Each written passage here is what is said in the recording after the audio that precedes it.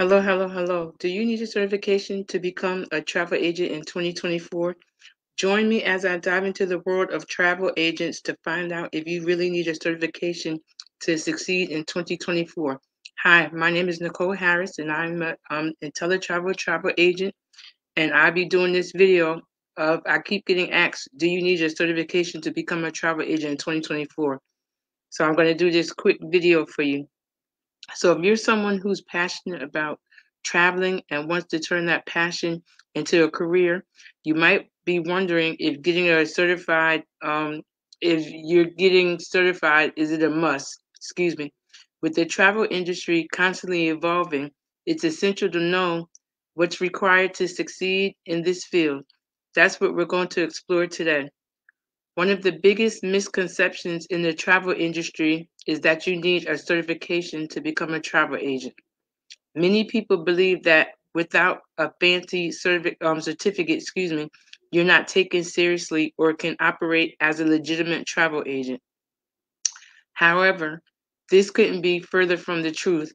In reality, the need for certification is often exaggerated, leaving many aspiring agents wondering what's fact and what's fiction. Some might argue that certifications are necessary to prove your expertise, but the question is, expertise in what? Travel agents come from diverse backgrounds and their skills vary greatly. What works for one agent may not work for another. So, is it really fair to say that a certification is the only way to prove your worth? Let's be real. The travel industry is largely unregulated, which means anyone can call themselves a travel agent. This lack of regulation has led to a lot of confusion among aspiring agents, making them believe that certification is the only way to stand out. But as we'll explore later, this isn't the only way to succeed in the travel industry. When it comes to certifications, there are several options available, each with its own set of benefits and drawbacks. You have certifications, like ARC, AIDA, and ASTA, which can certainly give you the edge on the industry, but they're not the only path to becoming a successful travel agent. For instance, some certifications focus on specific aspects of the travel industry, like corporate travel or luxury travel. Having one of these certifications can demonstrate your expertise in a particular area, which can be attractive to potential clients. On the other hand, these certifications often require extensive training, which can be time consuming and costly, very time consuming and costly. Another pathway to becoming a travel agent is through experience and networking.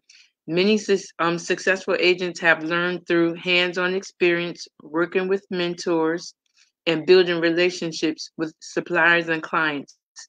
These agents have developed a deep understanding of the industry and have learned to navigate its complexities without the need for formal certifications.